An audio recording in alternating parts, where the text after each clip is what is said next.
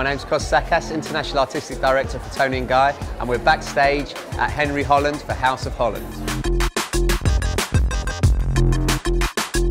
So the inspiration comes from Hunter S. Thompson, who wrote Fear and Loathing in Las Vegas. So it's a little bit lived in, it's got a little bit sweaty around the outlines. And we've achieved that by using the LABEL.M sea salt spray. That's been dried into the hair. And then with a medium-sized tong, we've taken random sections and we've just run the tongs and rolled it in between the hair. So it's not a perfect Hollywood bounce. And then to finish off, we've used some of the LABEL.M souffle just to scrunch in, work around the hairlines and just get the shape to sit a little bit flatter.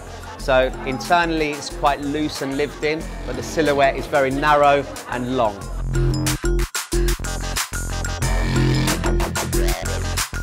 Hi, I'm Henry Holland. I'm here at my Spring Summer 16 show, women's wear show this time in Islington.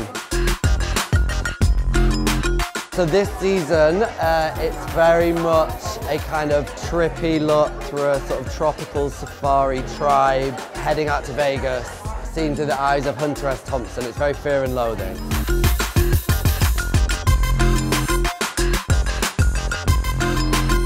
The team are great.